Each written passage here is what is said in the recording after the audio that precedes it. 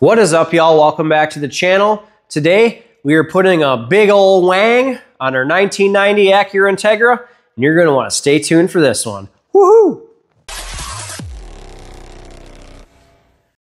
All right, so today we are replacing this pretty well-used wing here, you know, Fast and the Furious special. This is a 53-inch wing with this big old girl. Oh shit, don't do that. This big old girl. Yeah, this is a 69-inch wing from NRG. This thing is the cat's ass. So we have you right here, and this is the guy she tells you not to worry about. Big difference there in size. I'm 5'10", and that thing is as tall, if not taller than me. You guys might have seen my blooper just a little bit ago. I did not break this arm off when I hit it on the wheel, so it's already holding up to the rigidity test, but I'm gonna show you guys what we've done so far. So I took the old wing off here. I'm gonna have to do some touching up with some paint. That thing was on there. She was beating up this trunk lid pretty bad. One thing you can do to plug the holes, and I did it with the factory wing that used to be on here, is you take the little Christmas tree push pins that you use for like your door panels, that sort of thing, put a little dab of silicone around it, push it in, it'll seal it up real nicely. Next thing, throw some tape down on where your wing mounts are going to be roughly positioned. So now with a friend, what you'll want to do, set the wing on there, take your measurements. I'm probably going to measure off like the corners and possibly off the holes that I already had, just to make sure we have it where we need it to be. The other thing is on this DA Integra, it's kind of hard to see, but the trunk lid actually like rises up, and the plates that we have that are going on here are flat. They're not curved. So I'm gonna have to keep it as far back to this outside lip as possible to make sure that I'm not having to deal with a massive curve in that plate, because I'm gonna have a huge gap underneath it.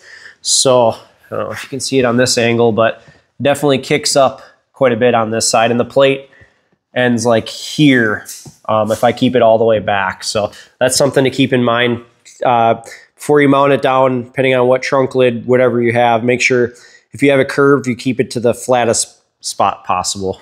All right, so I enlisted the help of Cody here. We're gonna set it on there. I'm gonna take measurements, and then I'm gonna use my Sharpie to mark my hole locations. Then we can pull it back off and then drill our holes. Probably gonna be drilling, I would say 1/4-inch holes, because I think we're gonna use 1/4-inch bolts. You could also use M6 bolts too, because that's roughly the size of these holes that are pre-drilled into these plates also. All right, so we got her all measured out. I'm going to mark these, and then we'll drill some holes. And we got all our marks on each side as I just smashed my freaking shit into that stupid thing. As Cody eats his nachos. All right, and then grab yourself a very small drill bit, pray, and then start drilling.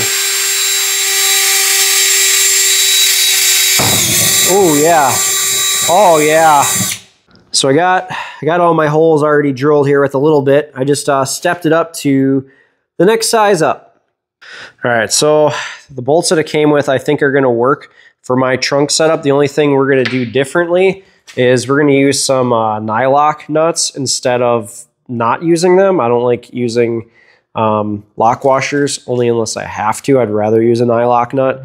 So I think that's the route we're gonna probably go with some decent sized washers on the bottom side.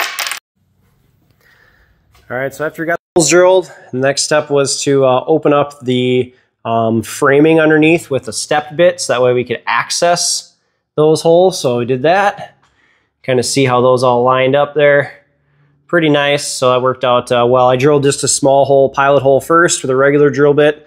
Then I went through this big old boy and I opened them holes up. Oh yeah. Dirty. All right, so we're gonna throw some bolts in and get them snugged down. There we go. Oh, heck yeah, boys and girls. We got her bolted down. she's looking pretty good. The next thing what we did was we threw an angle gauge on here to kind of see where we're sitting. Hard to kind of tell there, but we're sitting, if it would stop bouncing, about 10 degrees.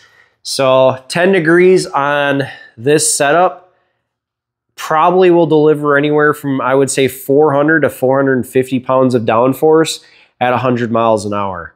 So a lot. You will definitely want to pair this if you're going to run that much wing angle with a decent sized front splitter, depending on your car, probably anywhere from 4 to 5 inch splitter minimum if you're going to run that much. If you're really not going to run any front aero, I would probably say, you know, adjust this one down here because you got multiple angles of adjustment there, as well as multiple holes up here, probably in the like 2 to 3 degrees. That'd probably still get you, you know, a couple 100 pounds of downforce. But yeah, 10 degrees. And this thing isn't even maxed out. Like, I could probably get another 3 to 5 degrees just on the top hole adjustment, and I might even be able to get more out of the bottom hole. So there is a ton of adjustment on this, which is very, very cool for the track. So all I got left now is, so I got all the bolts and stuff in here, is to put the trim piece back on. Okay, so our last and final test, I just want to kind of show you guys, we're just going to see what we have for deflection with the trunk as far as like flexing. Cody's going to pull down on it. I'll give you a couple different angles here, and I'll try and hold as steady as I can. So let's see what we got. Pull it on, Cody. So we do have a little bit of deflection there. Let's see what we got down here. So yeah, you can see the trunk is flexing in there. And this is a very stiff trunk for what it is, because there's not a lot of material here, and they have this heavy, thick glass. So most people's trunks are probably going to flex even more than that. What I'm probably going to end up doing is Professional Awesome makes splitter rods for front splitters.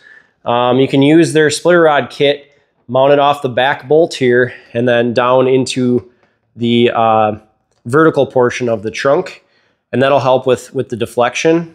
It's about 108 to 110 bucks, I think. I am very excited to show you guys soon our splitter kit that we are building. It's right there. Don't want to show it yet, but we needed something to match this crazy high level of downforce that we're going to be putting on. I'm going to give you guys a few shots around the car so you can see just how big this thing is on this car and how badass it is. So check this shit out.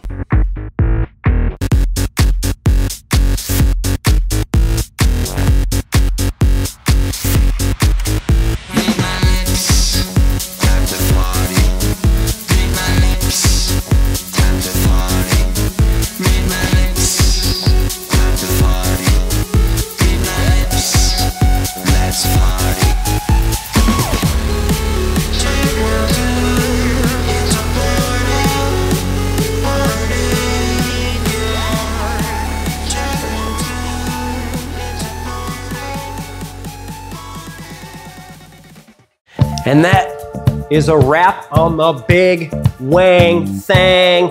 69, boys. Yeah. You know what's good? Hit that like, hit that subscribe. We'll see y'all on the next one. Woo!